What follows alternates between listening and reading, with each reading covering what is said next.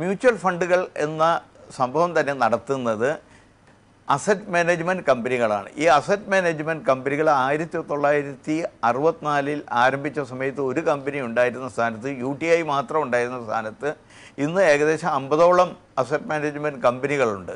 ഈ asset management company എല്ലാം തന്നെ പലതും ബാങ്കിൻ്റെ സഹകരണത്തോടുകൂടി നടത്തുന്നത്, മറ്റ് പ്രൈവറ്റ് സ്ഥാപനങ്ങൾ നടത്തുന്നത്, പിന്നീട് വിദേശ മ്യൂച്വൽ ഫണ്ടുകൾ ഇന്ത്യയിലുള്ള സ്ഥാപനങ്ങളുമായി സഹകരിച്ചുകൊണ്ട് നടത്തുന്നത്, ഇങ്ങനെ പലതരത്തിലുള്ള മ്യൂച്വൽ ഫണ്ടുകളുണ്ട്. മ്യൂച്വൽ ഫണ്ട് അങ്ങനെ സെബി എന്ന ചുരുക്കനാമത്തിൽ അറിയപ്പെടുന്ന റിസർവ് ബാങ്കിന് തുല്യമായ സ്ഥാപനത്തിൻ്റെ പരിപൂർണ നിയന്ത്രണത്തിലാണ് മ്യൂച്വൽ ഫണ്ടുകളെല്ലാം നടക്കുന്നത്. അതുകൊണ്ട് തന്നെ നമ്മൾ കൊടുക്കുന്ന പണം ഒരിക്കലും ഒരു തരത്തിലുള്ള തട്ടിപ്പോ മോഷണമോ അങ്ങനെയുള്ള കാര്യങ്ങൾക്കോ വിധേയമാവില്ല എന്നുള്ള അറിയാം.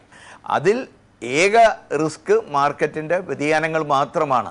ആ വ്യതിയാനങ്ങളെ മറികടക്കാനാണ് നമ്മൾ പറഞ്ഞത് SIP രൂപത്തിൽ ചെയ്യുകയാണെങ്കിൽ അതിൽ പ്രശ്നം വരില്ല എന്നുള്ളത്. അതുപോലെ തന്നെ SIPയുടെ നേരെ വിപരീതമാണ് SWP. നമ്മൾ വിദേശത്ത് ജീവിക്കുന്ന എല്ലാവരും തന്നെ ആഗ്രഹിക്കുന്നത് നാട്ടിലേക്ക് തിരിച്ചു പോയി കഴിഞ്ഞാലും നമ്മൾ വിദേശത്ത് ജീവിക്കുമ്പോൾ ഉണ്ടായിരുന്നതുപോലെ ഒരു മന്ത്ലി ഇൻകം വേണമെന്നുള്ളതാണ്. ഇവിടെ സംഭവിക്കുന്നത് എന്താണെന്ന് പറഞ്ഞാൽ അങ്ങനെ ഒരു ലക്ഷ്യം ഇല്ലാത്തത് കൊണ്ടാണ് പലർക്കും ഇത് സാധിക്കാത്തത്. അങ്ങനെ ഉണ്ടാകുക. ഇനി മ്യൂച്വൽ ഫണ്ട് ഏതെല്ലാം തരത്തിലുണ്ട് എന്ന് നമ്മൾ മനസ്സിലാക്കണം.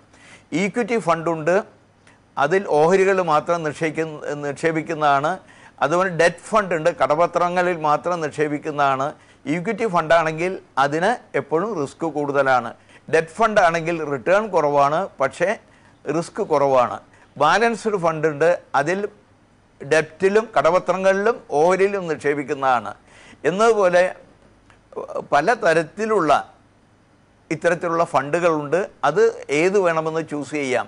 അങ്ങനെയുള്ള ഫണ്ടുകളിൽ തന്നെ open ended and closed end. Open ended എന്ന് പറഞ്ഞാൽ എല്ലാ വർക്കിംഗ് ഡേയ്സിലും നമുക്ക് നിക്ഷേപിക്കാം, എല്ലാ വർക്കിംഗ് ഡേയ്സിലും പണം തിരിച്ചെടുക്കാം എന്നുള്ളതാണ്. ക്ലോസ്ഡ് എൻഡ് ഫണ്ടുകളാണെങ്കിൽ നമ്മൾ ഓപ്പൺ ചെയ്യുന്ന സമയത്ത് മാത്രമേ അതിൽ ചേരാൻ സാധിക്കുള്ളൂ. ചേർന്ന് കഴിഞ്ഞാൽ ചിലപ്പോൾ 5 വർഷം കഴിഞ്ഞിട്ടേ നമുക്ക് തിരിച്ചെടുക്കാൻ സാധിക്കൂ, അല്ലെങ്കിൽ 7 വർഷം കഴിഞ്ഞിട്ടേ നമുക്ക് തിരിച്ചെടുക്കാൻ സാധിക്കുള്ളൂ. അങ്ങനെയുള്ളതിനെ ക്ലോസ്ഡ് എൻഡ് ഫണ്ട് എന്ന് പറയും. ഇന്ന് റിട്ടേണിന് 2 തരത്തിലാണ്. ഒന്ന് ഗ്രോത്ത് ഓപ്ഷൻ എന്ന് പറയുന്നത് നമ്മളുടെ മൂല്യം വർദ്ധിക്കും. അതേസമയത്ത് ഡിവിഡൻഡ് ഓപ്ഷൻ എന്ന് പറഞ്ഞാൽ നമുക്ക് കാലാകാലങ്ങളിൽ മ്യൂച്വൽ ഫണ്ട് ലാഭം ഉണ്ടാക്കുമ്പോൾ ഡിവിഡൻഡായിട്ട് നമുക്ക് തരും. അങ്ങനെ ഡിവിഡൻഡ് ആണെങ്കിൽ അത് തരാതെ നമുക്ക് വേണമെങ്കിൽ റീഇൻവെസ്റ്റ് ചെയ്യാം.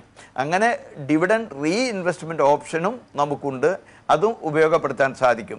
ഇങ്ങനെ പലതരത്തിലും നമ്മളുടെ നിക്ഷേപങ്ങളെ നമുക്ക് പ്ലാൻ ചെയ്യാൻ സാധിക്കും. ഈ മ്യൂച്വൽ ഫണ്ടിൻ്റെ വിവിധ സംഭവങ്ങൾ, വശങ്ങൾ നമ്മൾ ഇവിടെ പ്രതിപാദിക്കുകയുണ്ടായി. ഇത്തരം കാര്യങ്ങൾ ഇനി നമുക്ക് ശ്രദ്ധിക്കേണ്ട കാര്യം എങ്ങനെ ഇൻവെസ്റ്റ് ചെയ്യാം എന്നുള്ളതാണ്. മ്യൂച്വൽ ഫണ്ടിൽ ഇൻവെസ്റ്റ് ചെയ്യാൻ വേണ്ടത് 5 കാര്യങ്ങളാണ്. ഒന്ന്, പാൻ കാർഡിൻ്റെ കോപ്പി വേണം, പാസ്പോർട്ട് ഫോട്ടോ കോപ്പി വേണം, നമ്മുടെ 2 ഫോട്ടോ വേണം. പിന്നീട് വേണ്ടത് എത്ര ഫണ്ടിൽ നിക്ഷേപിക്കുന്നു അത്ര ചെക്ക് ലീഫുകളും വേണം. KYCയുടെ ആവശ്യത്തിന് വേണ്ടിയിട്ട് നമ്മുടെ അഡ്രസ് പ്രൂഫിന് വേണ്ടിയിട്ട് NRE അക്കൗണ്ടിൻ്റെയോ അല്ലെങ്കിൽ ഗൾഫിൽ ജീവിക്കുന്ന ഏത് സ്ഥലത്താണോ ആ സ്ഥലത്തുള്ള ബാങ്ക് അക്കൗണ്ടിൻ്റെയോ സ്റ്റേറ്റ്മെൻറ്റ് അഡ്രസ്സോടുകൂടി വേണം. അങ്ങനെയുള്ള ഇത്രയും കാര്യങ്ങൾ നമുക്ക് കിട്ടിക്കഴിഞ്ഞാൽ നമുക്ക് ഞങ്ങളുടെ ഓഫീസിൽ സമീപിച്ചു കഴിഞ്ഞാൽ ഇതിൽ ചേരാൻ സാധിക്കും.